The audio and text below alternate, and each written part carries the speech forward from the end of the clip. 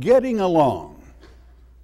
You know, it's a fantastic quality of human beings is to be able to get along. And the beauty of it is centered at the very base of getting along in the Christian family. It has to do with zeal, okay?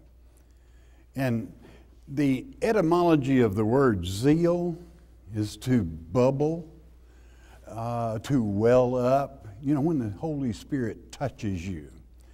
And to be outgoing, but most of all, to love what you're doing. That's what zeal, true zeal. Now, at the same time, in the Hebrew, we have qua'al. It's pronounced K, but it's a qua in the Hebrew tongue. And it can also mean jealousy, zealous, but zealous can also mean jealous. And our Father's a jealous Father in His love for His children. So I'm going to begin in Ezekiel chapter 36. That's just before that great 37th chapter where God said, you preach to them. They're spiritually deader than a hammer, a bunch of dry bones, but I want you to bring them back to life with my word. That's to say God's word, not man's word. But in this 36th chapter, our Father has something with the land. The first 15 verses of chapter 36 have to do with the land. Following that, the people. We're going to cover the land because I think it's important. Our Father loves the land He created. He chose Jerusalem as His favorite spot in the world, way back in the 16th chapter of this same book, Ezekiel. And He begins talking of that land in this 36th chapter. We're going to cover a few verses here before we go to the New Testament. And chapter 36, that word of wisdom from our Father, verse 1 reads, Also, thou son of man, prophesy unto the mountains of Israel, and say, Ye mountains of Israel, hear the word of the Lord. I want you to know that even nature itself needs to hear the word of God. Not the word of man, not the traditions of men, but the very word of God itself. Verse 2, Thus saith the Lord God, because the enemy hath said against you, even the ancient high places are ours in possession. We've taken it over. A little lie here, a little lie there, a little misleading here, a little misleading there, and here we sit. We've got the Dome of the Rock. We got it all. Okay, all these high places. And you know, there's nothing new about that. Our word lets us know we have the time of the Gentile. But our Father is observing. He's watching. Verse 3, Therefore prophesy. Because of this you prophesy and say, Thus saith the Lord God. Because they have made you desolate and swallowed you up on every side, that you might be a possession unto the residue of the heathen, and you are taken up in the lips of talkers and are an infamy of the people. You know, where the large part of the 10 tribes settled, the United States of America and Canada, we're not the most popular nation in the world now. You know, when I first began my world travels, that was a big disappointment to me. When I found out other people weren't as proud of Americans as I was. I was shocked when I found out a lot of them hate us, you know, for no reason. Well, they think they have a reason, and be that as it may, but God certainly blesses those that love Him. And don't ever kid yourself, because this is a Christian nation. Regardless of what someone might tell you, Christian no more, it still is. Even our Constitution brings forth those words of common, which from Great Britain come from this King James Version, the very law itself of the land. And our Father, He has love for His children, but He is also zealous, or as we say in the Hebrew, qua'al. He turns that jealousy, it gets hot. It can even, this word from ancient can even mean boil. Now that's really getting zealous, okay? But our Father is certainly capable of it. when people just push that around long enough and do not listen to what? His word. His word is final. It is written. As it is written, so it shall be. So, verse 4. Therefore, you mountains or nations of Israel, hear the word of the Lord. Thus saith the Lord God to the mountains and to the hills, to the rivers, to the valleys, to the desolate waste, and to the cities that are forsaken, which become a prey and derision to the residue of heathen that are round about.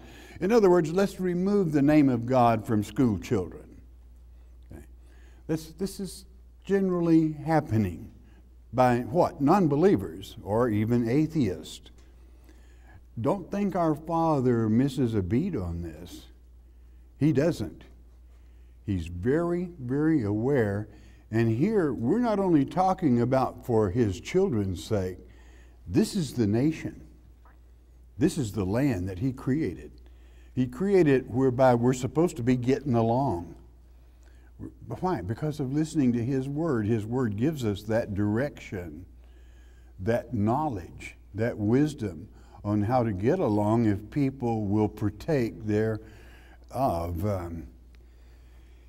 Let's go take it with verse 5. Therefore, thus saith the Lord, surely in the fire of mine jealousy, all right here, okay?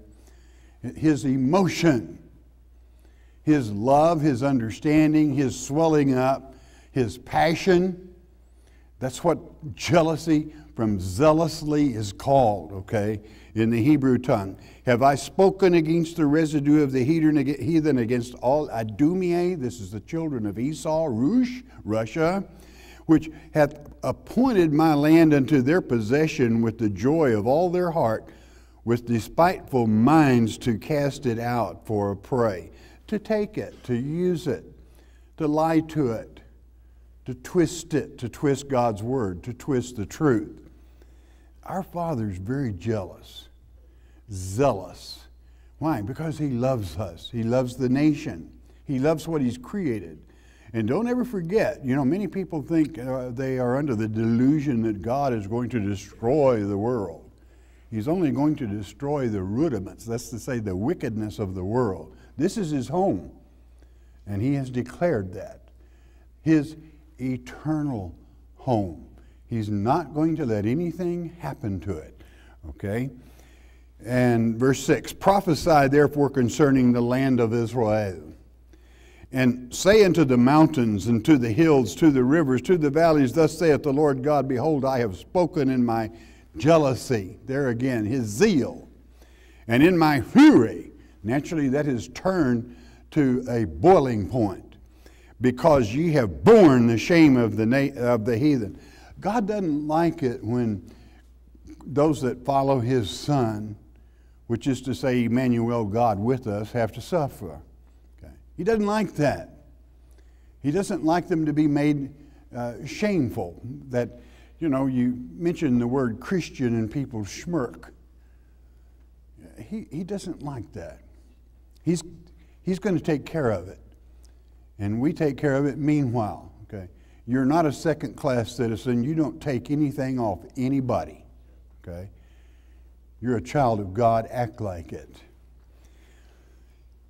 Therefore, thus saith the Lord God, I have lifted up mine hand. Surely the heathen that are about you, they shall bear their shame. They've got it coming, and truth will prevail. But ye, O mountains of Israel, ye shall shoot forth your branches and yield your fruit to my people of Israel, for they are at hand to come. He intends to make things right. He intends to take back the land. And you know something? When you read the 38th chapter of this great book of Ezekiel, which is the Battle of Hormageddon, it in the 39th, God fights it. We don't. Because there's a people that do not believe there is a God. He's going to document that there is one. They haven't seen anything yet, Idumea, as they come against His mountains. For behold, I am for you, and I will turn unto you, and you shall be tilled and sown. The very land itself is going to be productive. It's going to take form, and it will survive. Now, so here we see that not only does man have zeal, and in a good sense, when the Holy Spirit touches you, again, I said, it means to glow. And you know, when you see the Holy Spirit touch someone in their service to God, they do glow. They glow with that truth, that knowledge, that understanding. That's what getting along is about in the family of God. Little insignificant junk of your personal life, throw it out the door. It doesn't amount to a hill of beans. Serving God does. Because when you serve God, your life will fall in place as it should. Open your Bibles, if you would, now in the New Testament. Let's go to Romans chapter 10, great book of Romans. Teachings of Paul.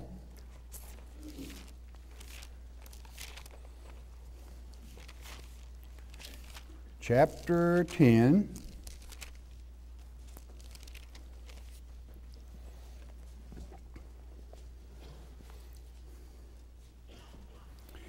Now,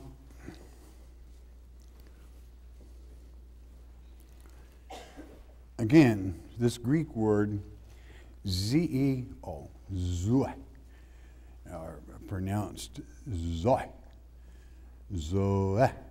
It means to bubble over with rejoicing, happiness. Beloved, when you have that, there's not room for troubles or not getting along. That becomes so earthly and so foreign to you that you want nothing to do with it, because you're a child and a servant of the living God. Chapter 10, verse 1, the great book of Romans, and it reads, "Brethren, my heart's desire and prayer to God for Israel is that they might be saved." All you got to do is believe on Him. He'll tell us. "For I bear them record that they have a zeal," that's to bubble up, to glow, a zeal of God, "but not according to knowledge."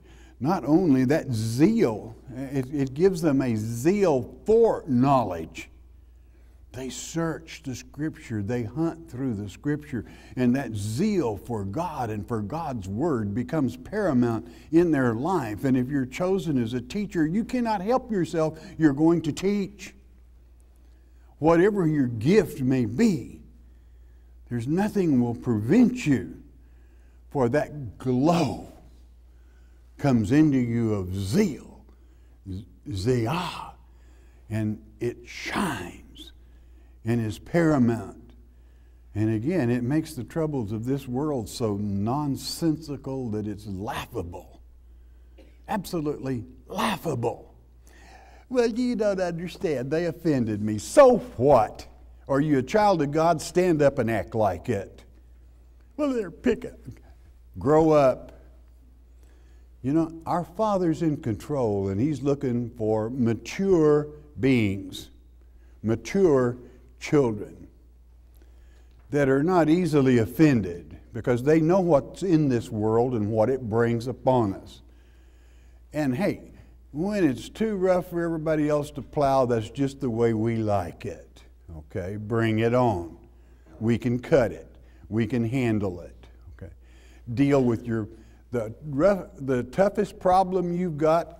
Take care of it first thing in the morning. Get it, and you know, everything else will just fall in place. That zeal for praying to the Father to guide you and direct you, that glow that comes from that Holy Spirit, draws attention even to, people can tell that. They sense it. They know it. And there's a child of God just went by there. Okay? That's getting along.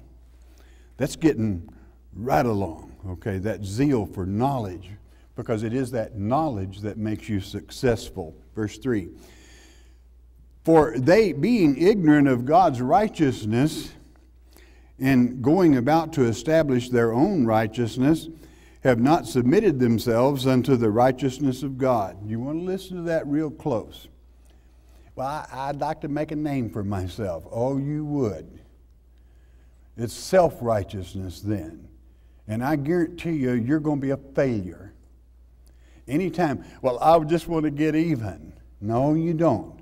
There's ways of getting even intelligently with the zeal of God, that glow, that wound, that heals wounds, that makes you stand out, that the Holy Spirit touches you and wells up. I like that etymology of the word where you well up. I know many have felt that. You know, sometimes even when you well up, that moisture comes in your eye and you feel the touch of your Father. You start looking for it some other way and you're in trouble, all right? Self-righteousness won't cut it. Verse 4, for Christ is the end of the law for righteousness to everyone that believeth. In other words, when we break a law or trespass a law, He forgives us. He fulfilled the law. He didn't change it. Don't misread that. He didn't change the law. The law of gravity is still very much in effect. If I jumped off of this platform, guess where I would go? Straight down, okay? Pretty near it, okay? It's still there, okay? But what it does in your own life, when you've been wounded by someone, He can heal it, okay? What does it amount to? You know, some silly person insulted you? Disregard it, okay? Pray that God will take care of the situation. You know something? He's jealous. He always will. For Moses describeth the righteousness which is of the law, that the man which doeth those things shall live by them. You know, to be perfect, you had to follow every law. You could not break one of them, or you broke them all, okay? But praise be to God, verse 6, but the righteousness which is of faith, I repeat, is of faith, speaketh on this wise. This is what it says. Say not in thine heart, who shall ascend into heaven, that is to bring Christ down from above. But say, if you love Him, you definitely are going to heaven. You know, you don't try to figure your own salvation out when God has made it very easy for you to partake of that salvation, to get along. You start messing with the machinery and try to figure out your own. That's what happened when they built the Tower of Babel. Okay. We're going to fix our own way to get up above the next flood to save us. God had a way for them to get above it, to behave. Okay. Who shall ascend into heaven? That is to bring Christ down from above. One more verse. Or who shall descend into the deep? That is to bring up Christ again from the dead. In other words, he accomplished that once. You start messing around trying to self-analyze and prepare your own salvation rather than accepting what He has given to you. It's kind of like re-crucifying Him all over again. That won't work. That is not necessary. All you have to do is repent. Let Him know you love Him. Verse 8, but what saith it? What does it mean?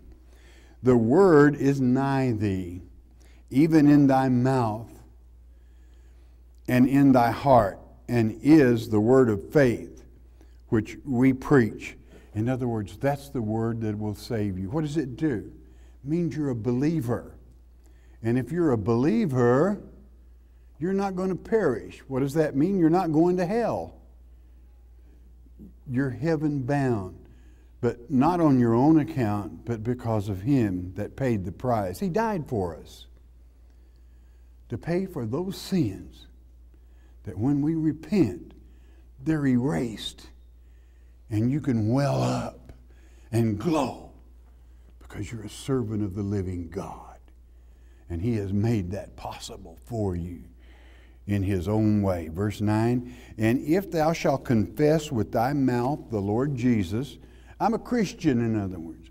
and shalt believe in thine heart that God hath raised him from the dead, thou shalt be saved. It's that simple. Our Father truly loves his children.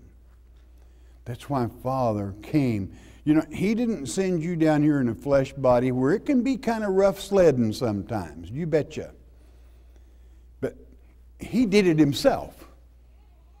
And he came himself to show us how to do it. Hebrews chapter 9 gives you a blow-by-blow account of what he did for us, all because he could destroy the devil, which is to say Satan. Okay? Get him off your back. Okay? And he does that.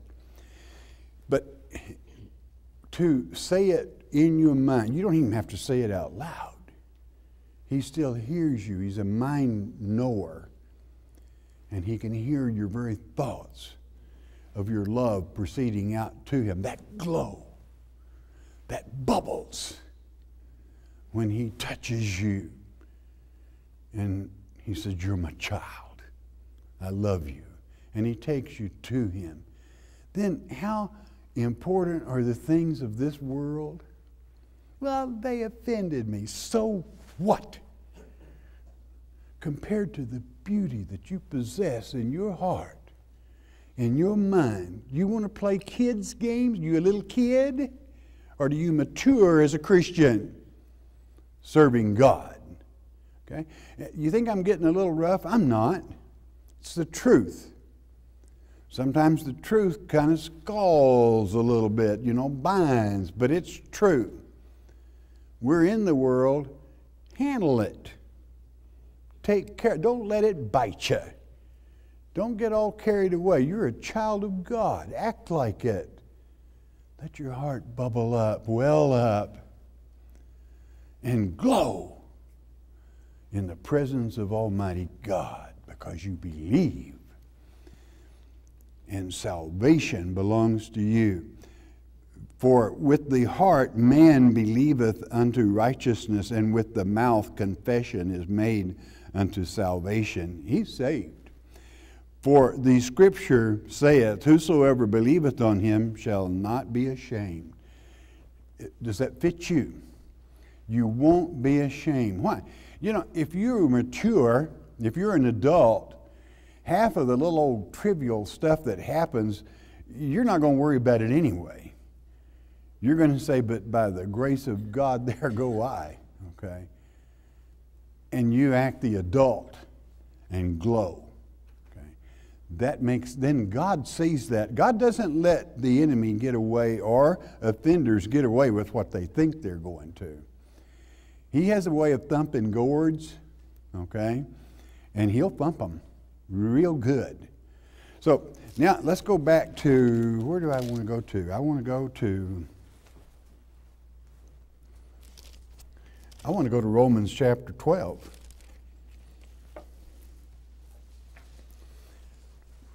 Getting along, it's important.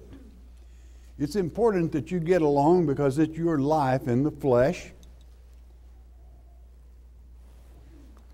It's your life here on earth, and it can be miserable if you want it to be, or it can be wonderful if you want it to be. And you say, well, what about all the trouble? Still wonderful. Hey, you can cut it. Well, God will never put more on you than you can handle, and if you get a bunch of it, that means He knows that's my babe. They can handle it. He or she can take care of business, my business, God's business, and let them glow.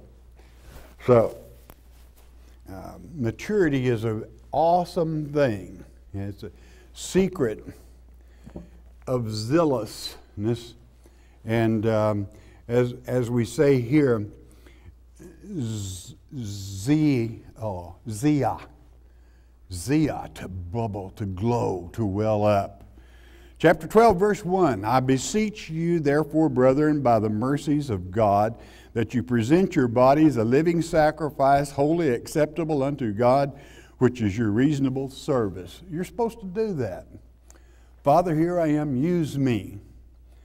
Now, I'm going to tell you something. A lot of people automatically, Christians, say, he's talking about sin. Not necessarily. You know, have you ever known how doctors just treat the disease and kind of don't take care of prevention? He's talking about prevention. Okay. In other words, you teach the whole truth, the whole Word of God, and that gives people that glow that keeps them out of problems, okay? Verse 2, and be not conformed to this world, but be ye transformed by the renewing of your what? Your mind, that you may prove what is that good and acceptable and perfect will of God. Did it say your will? Did it say self-will? No, I think it said the will of God. Well, how do I know the will of God? Read his letter. He'll tell you. He's not bashful. He's very intelligent. And he will speak his will to you. And if you follow it, you'll find that glow. And you separate yourself from this world and these just little trivia stuff that some people get so bogged down in. I watched television where they pulled a horse from a miry Texas over wet soil. The more it moved, the more it went down. That's the way people are. They get caught up in the ways of this world, and one little thing takes them down a little ways, and that compounds another fracture, and pretty soon they're so busy trying to waller out of the world that they forget about God. They forget about what they're really here for. And the glow dims. Sometimes it just goes out. And they're dead spiritually. Not good to be around. Nobody really wants to be around them when that glow and that bubble is no longer there. Why? Because Christ left. That's not good, friend. Separate yourself from the world. Getting along is a beautiful thing. Verse 3, for I say through the grace given unto me to every man that is among you not to think of himself more highly than he ought to think, but to think soberly. That means maturely, according as God hath dealt to every man the measure of faith. God gives us different gifts, gives us different amounts. And the more you study and gain ground with His help, but don't ever do it just for self. You know, I do a lot of research, and I don't like to use myself as an example, but I will. And sometimes when I'm off, I study for myself, okay? Because I don't have to worry about how am I going to explain that. But you know something, when God really blesses you, it's when you're studying to relay the message to somebody else, not for yourself, but to share that word with someone else. When your life is dedicated to helping someone else and you're separated from the world, that's when God blesses you, and that's when you begin to glow in serving Him. The perfect Word of God, the perfect will of God. I'm not saying any of us will ever be perfect, but boy, we can knock at the door because you know the truth, and that truth will set you free. So God gives gifts as you deserve them. And hey, don't you ever underestimate yourself. The great day is coming when the spurious Messiah is going to be here, and God's really going to call for some champions. Okay, so don't you be set. Verse 4. For as we have many members in one body, and all members have not the same office as the function. The foot doesn't do the mouth's job. Your ear doesn't do what the nose is supposed to do. There's different functions in the many-membered body of Christ. So we being many, verse 5, are one body in Christ, and every one members one of another. It's a many-membered body of Christ. We get it done. You know, I'm not going to brag on this group, But man, this little old group from Northwest Arkansas has opens its arms and reached around the world and touched the world with that glow, that bubble. And it continues to grow because of the many-membered body that have the faith to not think little, but to think big. And big is our Father. Having then gifts differing according to the grace that is given to us, whether prophecy, let us prophesy according to the proportion of faith. That's to say, truth in itself, pistos in the Greek, whatever is given to you, then let it be. That's to say, prophesy means is part of teaching, okay? You teach the prophets. Our ministry, verse 7, let us wait on our ministering, or he that teacheth on teaching. Waiting on it means to wait for it. Wait for the knowledge and the wisdom as you study, so that you're ready to teach, so that you're ready to go out and share in evangelism. That's to say, prophesying, teaching the dry bones. Boy, they're dry. They need help. Verse 8, or he that exhorteth, that means the mouth, the speaker, on exhortation. And he that giveth, let him do it with simplicity. He that ruleth with diligence. He that showeth mercy with carefulness. That's to say, show mercy to those and share their sorrow and with their sickness. Help them, lift them up. Give them the Word of God. You know, you talk about a glow and a perfect to bubble, to be vivacious, to be zealous in the Lord. That Holy Spirit giving unction, that really helps a sick person, especially when you lay hands on. And not you, but Jesus touches them and raises them up.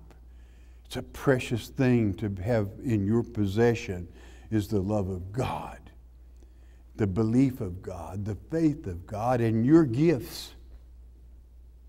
The gifts that God gives you to exercise your place in that many-membered body. Don't ever copy another person's gift. You've got your own.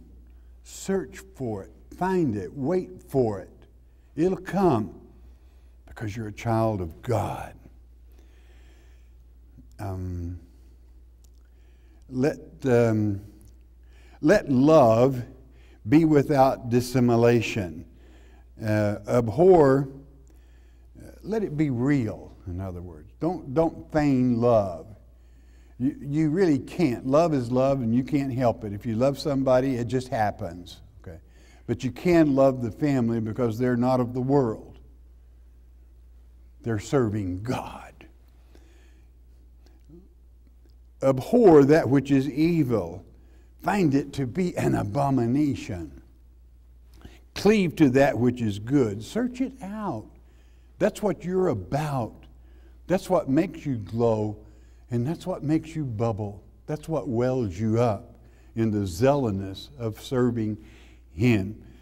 Be kindly affectionate one to another with brotherly love, in honor, preferring one another. In other words, preferring to lead the way or help someone else more than yourself. Okay. That's what it's all about, you know.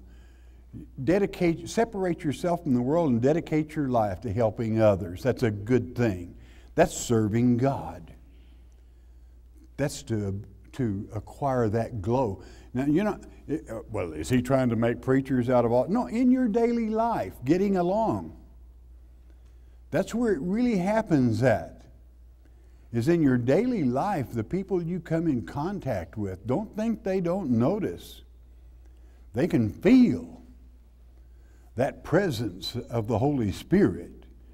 Sooner or later, even some of the toughest, they know where to go to ask questions. They'll search you out. No, don't just be interested in helping others more than self, okay? And you'll do just fine. you'll be serving the living God. Verse 11, this is why we came to this chapter. Not slothful, that means lazy in business. Why? Well, anybody that's lazy in business is not worth a hoot, okay? They're worthless. They're not going anywhere. They're not going to amount to anything. They're never going to mature. You can't depend on them. So you'd be wasting your time too. So you pass on over that one. You've all heard me say what Proverbs says about a lazy person, slothful. God, do you know what God likens them to? A hinge, like a door hinge, only they're hinged to a mattress. They just flop from one side to the other in bed. Okay. Never amount to a hill of beans. Okay. And I'm going to tell you what that type person will do. They'll reach out and say, help me. Help me, help me. You can't help somebody like that. Not until you let them go to the devil and the devil roughs them up a little bit, and then you can help them. Okay? That's scriptural, believe it or not. It is. Paul, that's the teachings of Paul. When an old boy was sleeping with his father's wife, he said, let him go to the devil, rough him up, and maybe we can save him then. Okay.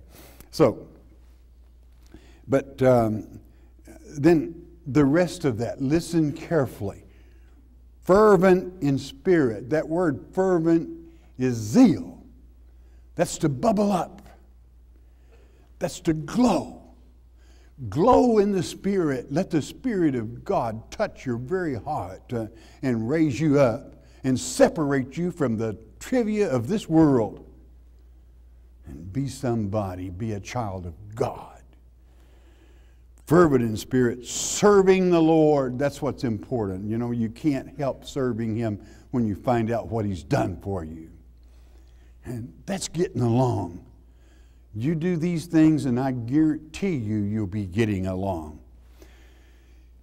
with those that you're supposed to, okay? You still live in a troubled world. There's some people it's impossible. We'll get to that here in a moment. Rejoicing in hope, patient in tribulation, continuing instant in prayer. When you need help, call for it. God hears. But you can't help but rejoice in the hope that we've got ahead of us. Do you understand what waits us? I mean, an eternity of no pain, no sickness, no illness, and the love of your Heavenly Father, Almighty God. And this earth to be put back as it was before the pollution hit it. The firmament going back into place. No storms, no death. That's what we got waiting for us.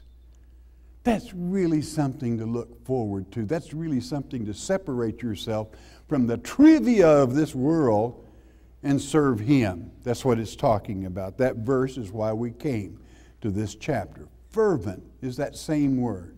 Zia. To glow in His service. 13, distributing to the necessity of saints, giving to hospitality, bless them which persecute you, bless and curse not. In other words, if they curse you, give them the Word of God. Well, what does that mean exactly? If they curse me, what am I supposed to give them the Word of God? Well, what does the Word of God say a person's going to do when they curse? Tell them they're going to hell. Okay? That's giving them the Word of God. Okay? And straighten them out. Give them something to think about. Okay? It always helps out to practice a little tough love occasionally. You are supposed to love your children. And those that love their children don't spare the rod. That doesn't mean you beat them to death, but you have discipline. Well, it's the same way with your enemy. If you love him, you're going to use discipline. You're going to straighten them out, okay, whatever it takes. 15, rejoice with them that do rejoice and weep with them that weep. In other words, share their sorrow. It's a Christian family, and you're one and one. 16, be of the same mind one toward another. Let's have harmony, if it's possible. Mind not high things, but condescend to men of low estate. Be not wise in your own conceit. Now look, it isn't important how much you know. Okay. I'll rephrase that. It isn't important for you to take a tender-eared person just being brought into the Word and snow them under with how much knowledge you have of God's Word. Okay? You're going to drown them. You don't do that. You condescend. You go to that level. When a lot of times, I'll use it when in a foreign nation where the people were very short and I was quite tall, especially in their eyes. If I wanted to talk to a little child, I had to get down on my knees and smile a lot, okay? Or I was a spooky looking sight. I'm kind of spooky anyway, I guess, but I want to use that as an analogy, though, of teaching. Got it? Okay? It isn't important what you know. It's important what you can teach them that need it, that need the help. Okay. 17, recompense to no man evil for evil. Provide things honest in the sight of all men. You provide that Word of God or what the Word of God has to say about anything that might be offensive. 18, listen carefully. If it be possible, as much as lieth in you, live peaceably with all men. You see, it's impossible to get along with some men. You just can't do it. Okay? Waste of time. Write them off and go on, okay? Because it is impossible. And I always like to bring in, don't cast your pearls before swine. Once you plant a seed, if it grows, fantastic. If it doesn't, only God, listen to me, you cannot make a seed grow in the mind of a person. Only God can. And if God refuses to allow that seed to grow, that should be sufficient for you. Because who are you compared to God? Well, I don't even have to go there, do I? So, don't cast your pearls before swine. Getting along, if possible. Okay. In other words, I'll use an analogy. If you had someone that were teaching your children was a bad influence on your children and so forth, as let's say a neighbor, you're not going to tolerate it because it's not possible to get along with them and let them ruin your children. Okay? So a line must be drawn. And verse 19, dearly beloved, avenge not yourself, but rather give place unto wrath. For it is written, vengeance is mine, I will repay, saith the Lord. Do you believe that? I do, with all my heart. Now, this doesn't mean that you shouldn't defend yourself if some bully comes up to you on the street or somewhere, or tries to come into your home. But if it is in the body, don't worry, God will take care of it. It'll take a little time, but God will handle it. He's not going to bless somebody that is offensive to the many-membered body, period. He won't tolerate it. Verse 20, therefore, if thine enemy hunger, feed him. Feed him what? The Word of God, if he requires. If he thirst, give him drink, the living water, the water that is eternal. For in so doing, you shall heap coals of fire on his head. Now listen carefully. Be not overcome of evil. Let's just say the evil spirit. Hey, it's around. But overcome evil with good. Overcome evil with good. That's the way you do it. That's the way you get along. When that Holy Spirit glows in your very heart, your face, it shines. And you well up when God touches you or leads you, directs you. And you feel that presence. Don't think someone else can't. They do. And that's how you overcome evil with that is good. God is good. Only God is good, really, ultimately. So you overcome evil spirits by the Holy Spirit. that gives you the zeal to know and to understand the Word of God. Heavenly Father, we thank you, Father, for the many-membered body, which is the temple of God in the end times, Father. That temple is strong, Father, and we thank you for it. Father, we ask that you bless. Let each of these be blessed in your very word. We ask it in Jesus Christ's precious name. Amen, amen. Mark of the Beast on CD is our free introductory offer to you. What is the Mark of the Beast? Many false teachers would have you believe it will be a tattoo on your forehead or a computer chip implanted under your skin. It is getting late in the game. You need to know what the Mark of the Beast is. As it's written in Revelation chapter 13, verse 8, many will be deceived.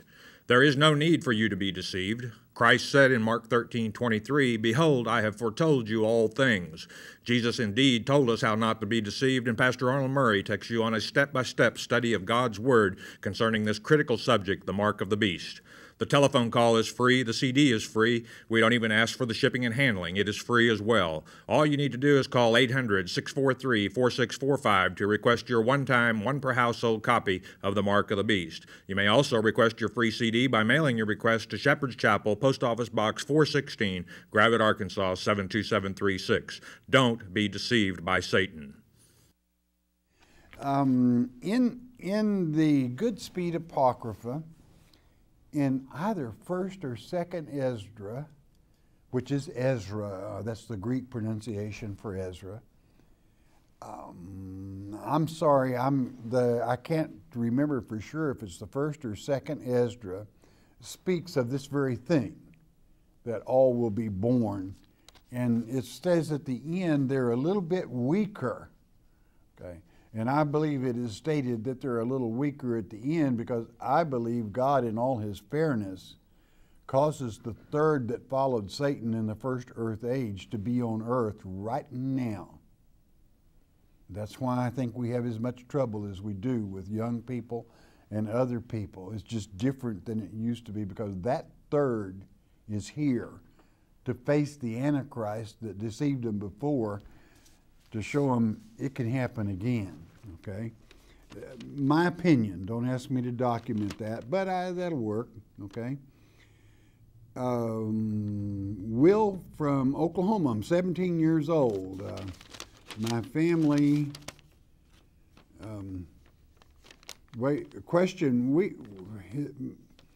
Pastor Murray is the first pastor my grandma has listened to for 40 years because she didn't agree with the rest of them's teaching.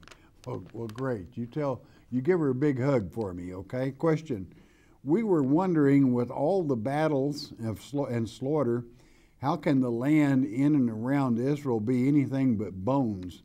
Did they have mass burials or cremations or what? Thank you. We love your teaching.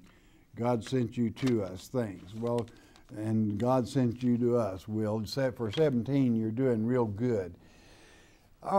Just remember, it isn't the bones or the remains that count. It's what's in heaven. It's the spiritual body, because all bodies are going to be changed. And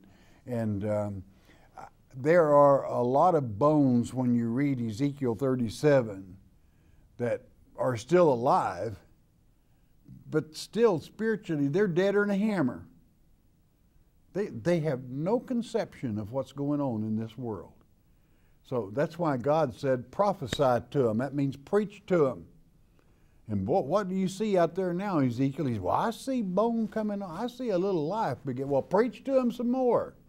Give them some more truth. And boy, the bones began. Pretty soon, you know, it was all came and it was a good thing. So always think spiritual, not so much on the bones, okay? You're doing great. Proud of you. Tawana from Georgia. When Jesus comes back and he comes to get his children, will we go to heaven before judgment, or will we go through the tribulations and then go to heaven? We're going to go through the tribulation. That's what God has his elect for. The Holy Spirit wants to speak through us against the Antichrist. I wouldn't miss that for anything. And we have to do that so the rest of God's children can hear that truth. God said even in Luke 21, God says even the gainsayers will be convinced by what you say when you're delivered up before the spurious Messiah. What a time to live. So we're going through, but hey, the judgment that really counts, the tribulation rather, is God's tribulation. But you know something? He's not angry at you. He's not going to bother us one iota. It's just the enemy. Madat from California. There are two things I would not be surprised if it turned up. First, that Christ had visited the Americas with his uncle. You might find something to that effect on priest writings found on stone. The question I have for you, have you ever seen anything that might indicate Christ visited America? Do you? Well, you know, we know many Christians did. There is, in Central America, there was a tall person visited, and they have a symbol. They call him Quetzalcoatl. And many scholars believe this was Christ that visited that area. And do you know what? They still look for him to return again. And many of the monuments and many of the pyramids that you see down in Ciudad de Mexico, or near Ciudad de Mexico, and in Belize, you see these signs of Quetzalcoatl. And certainly Christ doesn't play favorites, and so there it is. The Sun Kings, which is the Uchis, and I'm talking in things now that very few people would know very little about. Uchis was the king line that came with the American Indian tribes, which came from Europe. They migrated across some way because their rituals, and I'm not going to say, I'm not at liberty to talk too much about this, but very biblical, okay? When someone in the Cherokee Nation worships Yahweh, did you hear what I said? Yahweh. And the Holy Spirit. You want to be really careful how you think, okay? Yeah. Much is to be learned. Dora from Kansas. Hi, my husband and I have only been watching your program a few weeks. We are in a church that doesn't preach the gospel as you have opened our eyes to understand it better. We are considering leaving the church, but we don't know how to find a church that preaches the truth, the whole truth. Do you have any suggestions? We're praying about this. There's one thing I never do. God's in control, okay? He may have you there for a purpose. I don't know, okay? There may be one soul in that church you're supposed to touch, and it may be that he wants you out of there, okay? But this is one piece of advice I never give. You know, this church never, somebody could be coming here 10 years, and if they don't show up, we don't say, where were you Sunday? Because we know God had them somewhere. We believe what we preach. So we don't butt into God's business of where he moves people and what he does with them. We believe if you are God's elect, God's going to move you himself. And so we don't tell people what they should or shouldn't do. But I will tell you this. When you listen to television, it is an extension of church, our church, okay? Shepherd's Chapel is a church and a Bible teaching church. So you're kind of in church when you are studying. Tracy from Georgia. That may be California. Well, Tracy, you know, don't you? I do have one question. My dad says he believes in God, but he does not believe in Jesus. He says he believes there was a man named Jesus, but he was not born of a virgin. He has studied the Bible in the Hebrew and the Greek and understands the Bible more than I. Is there anything I can say to him that might change his mind or heart? Well, how can he say when God would say, such as the lady that asked about 127 in Genesis, God made man in his own image, and Jesus said, if you've seen me, you've seen the Father. He was God with us. You know, if your father, in a sense, he should not refuse the Savior because it was God in flesh. You want to make note, Hebrews chapter 2. Hebrews chapter 2. I want you to study that chapter, and it tells why Christ came here in the flesh body. That he asked us to, and he said, I'm no better than you, I'll do it myself to show you how to get it done. That was God. Okay. So he needs to think about it in that line. Hebrews chapter 2. And also bear down on the fact that Jesus was simply God in the flesh. Okay. Emmanuel, God with us. All right. Victor from Mississippi. Dear Pastor Murray, I listen okay, let's see, I've got to get to your, I understand Mark 13:11. My question is about 13:12. Is it the elect that shall be betrayed to death because of their family, delivered up to death, which is Satan? Not death, dead, or in a hammer, killed. But Satan's name is death, okay? We're delivered up before him to witness against him. Documentation is that same chapter I mentioned of that person before. Hebrews chapter 2, where it stipulates Christ came to this earth to destroy death, which is the devil. Okay. I'm out of time. Hey, you know what? I love y'all because you enjoy studying our Father's Word, chapter by chapter, verse by verse. Most of all, God loves you for it. Makes his day when you read the letter he's sent to you. Okay? Let him know you love him in return. Once you do that, that's so, when you make his day, he's going to make yours. Brought to you by your tithes and offerings. If we've helped you, you help us keep coming to you. Once you do that, bless God, he will always bless you. Most important, though, this, you stay in his word. Every day in his word is a good day, even with trouble. Do you know why?